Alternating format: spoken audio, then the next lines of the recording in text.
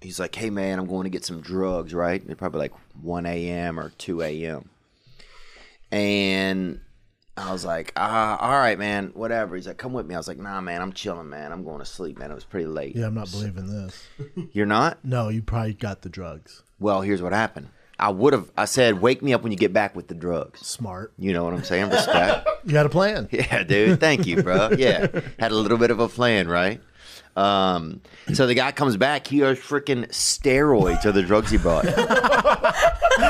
It's 4:30 in the morning. Yeah, he's Let's trying party. He had a plan to get in shape? Bro, well, look. But I'm like, dude, it takes 2 weeks for this to kick in. He's At like, least. whatever. Yeah.